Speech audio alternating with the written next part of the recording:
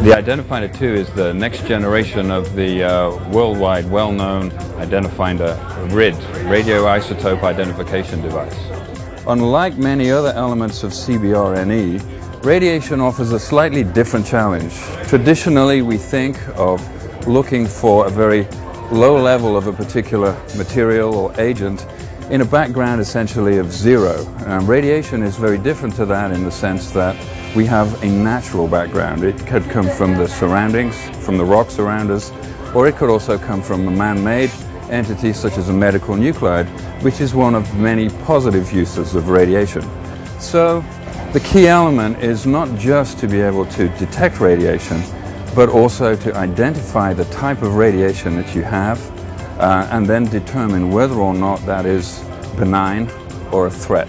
The customer was absolutely a fundamental part of the IDF2 advancements over and above the identiFINDER 1. Widely deployed, as I say, they came with a variety of issues which were new as new technologies became available since the introduction of the identiFINDER 1, and they were an intrinsic part of defining how those technologies could be used to make their tasks simpler and easier and much more precise. Specific customer benefits of the identiFINDER 2 really address the usability and the operational implementation of the device. So we've brought in latest technologies such as the color screen, which is unique in design, which actually gets brighter with a brighter background. Communications, we've added GPS capability for positioning and positioning of data on map systems, GIS systems. We've added Bluetooth capability to allow the instrument to be able to communicate data immediately back to the base.